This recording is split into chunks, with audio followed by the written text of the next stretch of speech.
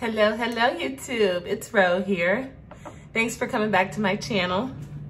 Today I'm talking to you at the new house, yay! Today is Saturday, June 25th, and I started moving at the beginning of the week. I'm just gonna do a little bit at a time. I have until the end of July to get out of here, or not here, get out of the old place and into here altogether.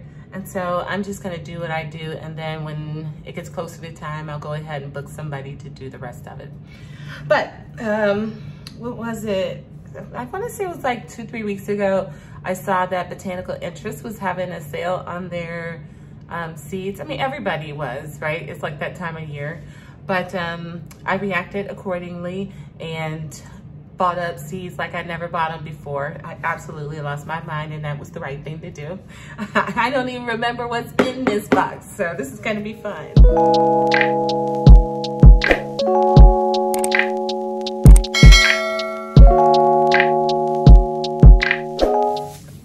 All right, first pack. Pumpkin on a stick. Isn't that cool? It says it's a real conversation piece in the garden and in floral arrangements. People rarely guess what type of plant it is. It's a little pumpkin-shaped fruit of this 1800s ornamental eggplant, a novel addition to fresh or dried floral arrangements. Also called red China or scarlet Chinese eggplant, the bitter fruits are used in Asian cuisine. Drying instructions inside the packet. It never occurred to me that this was edible.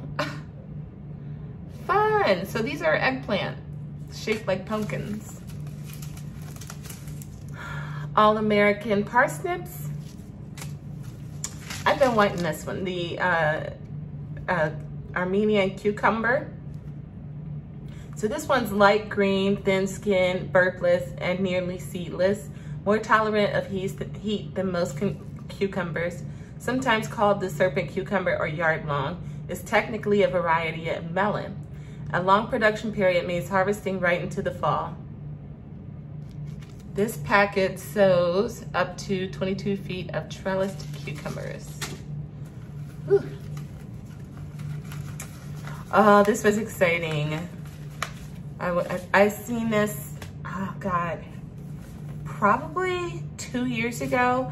Meant to find the seeds, never did. And then whenever I was perusing the Botanical Interest sale, I was thrilled when I saw this. This is the Dusty Miller Silver Dust seeds. I just like the color of it and the texture. It says on the back here, it's excellent for edging and containers, is a must-have for a moon garden, and makes pretty filler in bouquets and a tabletop arrangement. If allowed to flower, butterflies are drawn to its yellow flowers. It's perennial in USDA zones 7 through 10, normally grown as an annual. May survive mild winters when mulched with protection, and deer resistant. They give you a seed starting guide. I got an Italian Roma. I have a couple of these seeds already, but I saw them, I said I'll get some more. It's the Ace 55 tomato. This one is a 1950s heirloom. Ace 55 has excellent fresh tomato flavor and is a lower acid tomato. An old favorite for canning. 5 inches to 6 inches in diameter, 6 to 8 ounce fruits are just the right size to quarter and pack into jars. Yields are exceptional. As a determinate type, the majority of the fruits ripen over a 1 to 2 week period. In areas with a long growing season, sell in succession. Ooh. I haven't grown it yet, and I do have that other pack. I started seeds, and I don't know, who knows what I did, but they never survived. I had to get this one. The Luther gourd, everybody's done this before. Everybody but me. I got a big old packet of baby greens. These are the must-have mustards. Okay, it says it has red giant, tender green, Mizuna, red streaks, and spicy green. I got the Jazzy microgreens mix. In this one, you have the red acre cabbage, peppergrass cress, China rose radish, red giant mustard, and sawtooth mustard.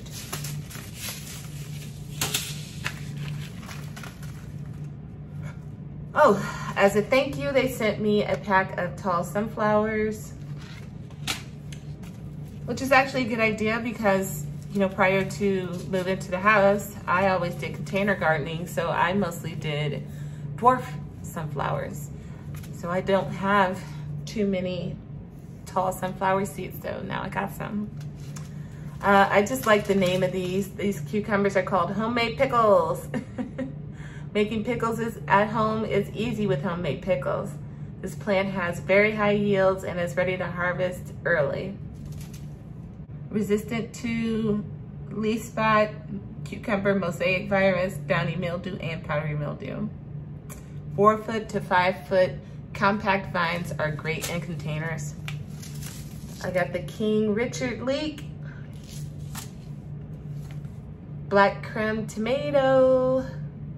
This Russian heirloom originated in Krimsk on the Black Sea in Russia. Baseball-sized fruits weigh 10 to 12 ounces and have reddish brown flesh filled with a rich, slightly salty flavor. Fruit sets well in the heat and is a reliable black tomato, producing even under adverse conditions for summer to fall. And lastly, seeds for some feverfew. A Victorian garden staple and an herbal remedy for centuries, feverfew is a reliable, fairly drought-tolerant, unfussy plant with masses of small white flowers on scented, ferny foliage. The blooms attract beneficial insects and are a great fresh cut or dried flower.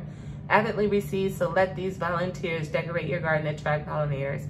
Also known as featherfew, bachelor's or bride's button, and midsummer daisy. Feverfew is used in traditional teas and has a long history of medicinal use, perennial in zones 5 through 8. Cool. So there you have it, guys. That's what I got. I am not going to be starting any seeds. I am moving. Usually it's hard for me not to drop any seeds. Usually I'm dropping seeds whether I need to or not, and then just figuring something out. But with me having so much to do, I'm not dropping any seeds. And I'm not even itching to do it. I just got too much going on. At any rate, I've been getting some of the containers over, and I got a few out there right now. I'm starting to map my sun in the front and the backyards so I can know where I would want to plant certain things. You know, some things can get away with only 4 hours of sun. Some needs shade. Some needs 6 hours full sun. So I need to figure out where all those different zones are in my yard. And I just started that today. So at 2 o'clock, and it is now 3:35. So I got a long way to go. I'm gonna finish it up tomorrow. And basically what I'm doing is I made a map of the house. I just sketched it out, and the areas where I wanna plant stuff at. And then I'm just marking when the sun is there every hour. So if it's there at 1 o'clock, I mark a 1. If it's there at 2, I mark a 2. And if it's there at 3, I mark a 3. And I just keep going until I've done a whole day. And then I know where my sun, my full sun, partial sun, shade areas are. So that does it for me today. Bye guys, happy growing.